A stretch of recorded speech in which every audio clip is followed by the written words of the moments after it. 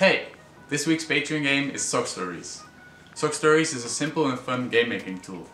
With it, you draw objects, place them on the canvas, and make up rules about how they behave. The rules always happen when two objects collide, so you can, for example, give someone a hat or chop down a tree. The rule system is actually pretty deep, so I'm curious to see what you'll come up with. If you combine it with transitions and rooms, you can make some really big games.